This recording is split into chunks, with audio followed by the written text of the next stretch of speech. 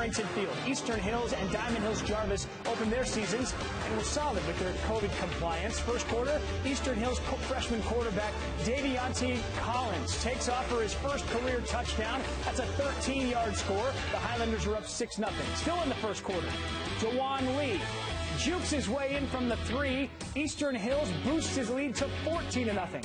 Then in the second quarter, Collins on the QB draw. 24 yards on this score. Nice debut for the freshman. He scored 3 touchdowns, and the Highlanders win it 36-0 the final.